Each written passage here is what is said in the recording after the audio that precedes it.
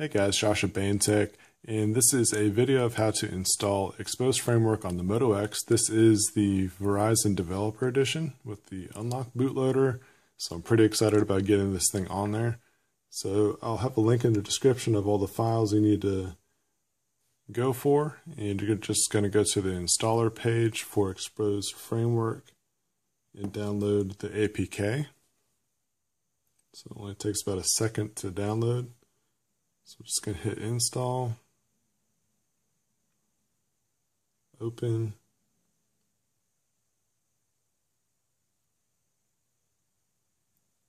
go to framework, install update, grant permissions. It's going to mount and do its thing. And it says done, changes will become active on reboot. So let's reboot. Now that we're rebooted, let's go back into the installer. Now it's all set for that part. Then we got modules here.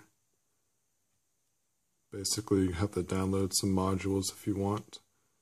Tons to choose from here. You also get a couple choices over in the App Store, like Xposed, which I'll have a video for that. So basically, that's all you got to do for Xposed installer to get Xposed Framework on your Moto X. If you thought that this video was helpful to you, please give it a thumbs up, and if you want to see more videos like this, be sure to subscribe.